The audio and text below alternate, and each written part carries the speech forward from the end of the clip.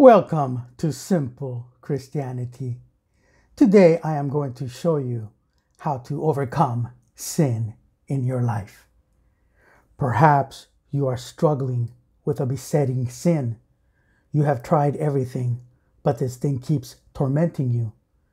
You are not here by accident. God wants to show you the way out.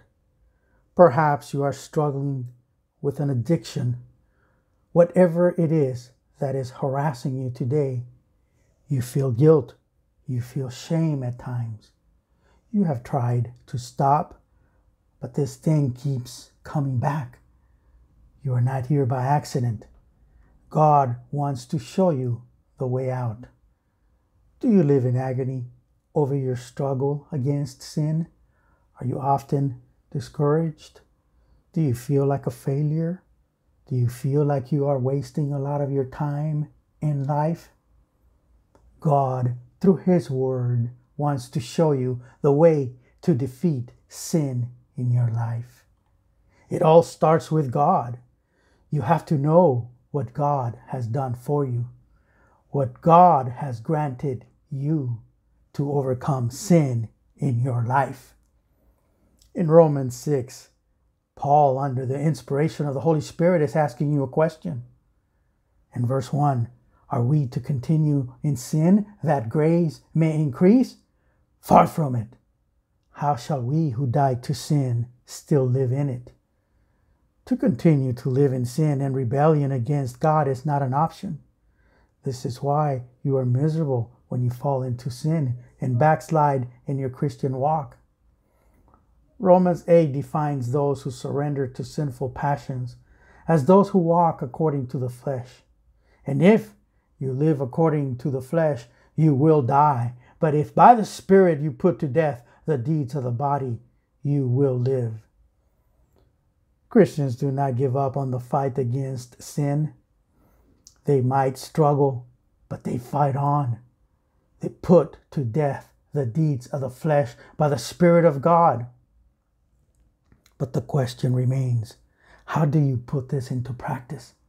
As I said from the beginning, you have to know what God has done for you. Romans 6 says in verse 3, do you not know? Do you not know? You have to know this, that all of us who have been baptized into Christ Jesus have been baptized into His death. Therefore, we have been buried with Him by baptism into death, so that just as Christ was raised from the dead by the glory of the Father, so we too may walk in newness of life. This is what God has done for you. When Christ died for your sins, He not only paid for your sins, but you are now identified with Him in death. Baptism signifies an immersion. It is an identification. This is a dry baptism. It is a spiritual event. You died with Christ, and you are now risen with Him through His resurrection to a new life. This is a spiritual reality. God did this in the sphere of the Spirit. Just as Christ was risen, you too might now walk in a new life. This is a positional truth, meaning God has declared it. God has done it, irrespective of how your experience goes. It's a spiritual blessing in heavenly places. It is a spiritual reality. Now, you have to know it. You have to apply it by faith and with the help of the Holy Spirit. You have to trust in God and in the power that works in you, the power of the Spirit of God.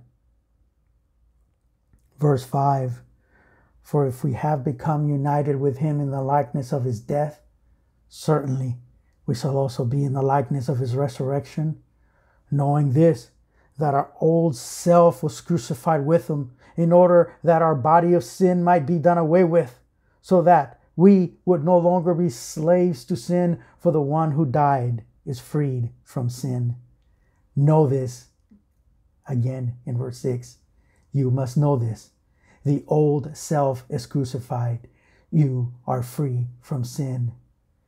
Don't you know, my friend, that your old self has died?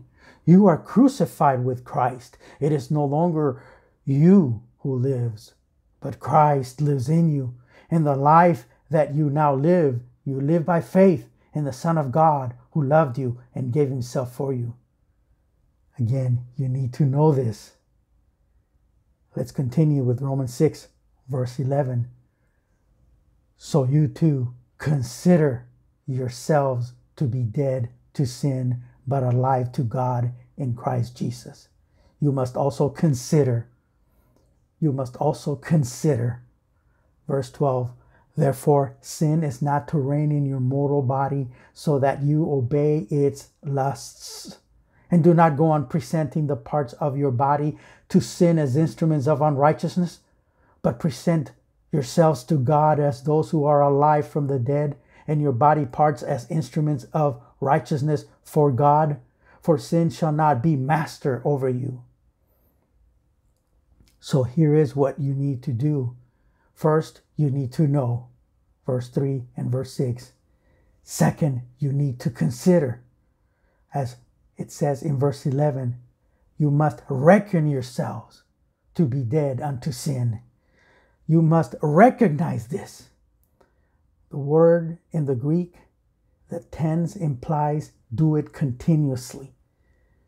As a habit of life, reckon this, recognize it, consider it. And the third thing, you must practice. You must do it, live it. Present your body parts to God. Verse 13, present the parts of your body no longer to sin as instruments of unrighteousness. Instead, present them to God. This is how God works throughout the Bible. God enters into a covenant with you, and he says, these are the terms of the agreement. I am the example to follow, my holy character, my glorious nature. I am the pattern to follow.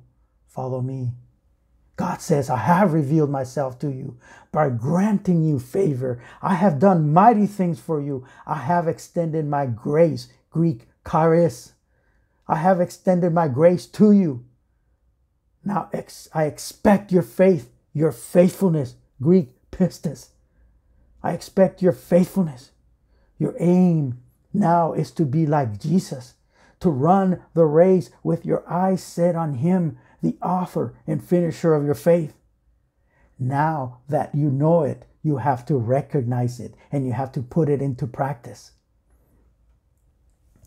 So let's get very practical. You cannot present the parts of your bodies, like your eyes and your ears, to filth and expect to overcome sin in your life. You need to stop watching filth on your TV, computer, and phone. You must stop watching and listening to those who glorify and justify evil. You need to watch what you are watching and what you are hearing. You need to watch who you hang out with. Consider this. Who is influencing who? Any relationship that influences you in the negative has to be limited or sometimes eliminated. Stop deceiving yourself. If you're not influencing them, they are influencing you. You have to stop. Instead, you need to present yourselves to God. Every day, wake up with a plan to be a blessing to others. You plan how you will be an instrument of righteousness, love, grace, truth, justice, and so on. You start your day by presenting yourself to God in prayer, worship, and thanksgiving. Present your bodies as instruments of doing what is right for God. Start doing good to all people, especially to those of the household of faith. Let's recapitulate.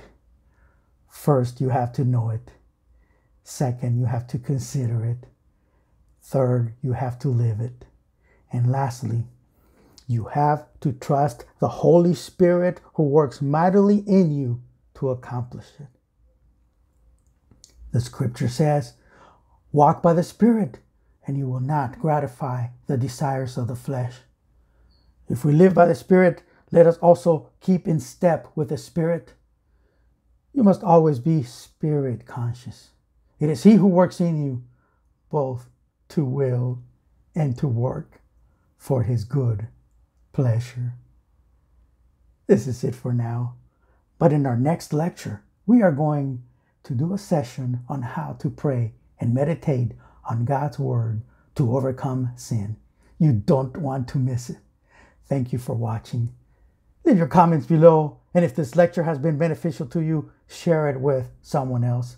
Don't forget to give us a like and to subscribe to this channel. Until next time, may you continue to grow into Him who is the head, even Christ.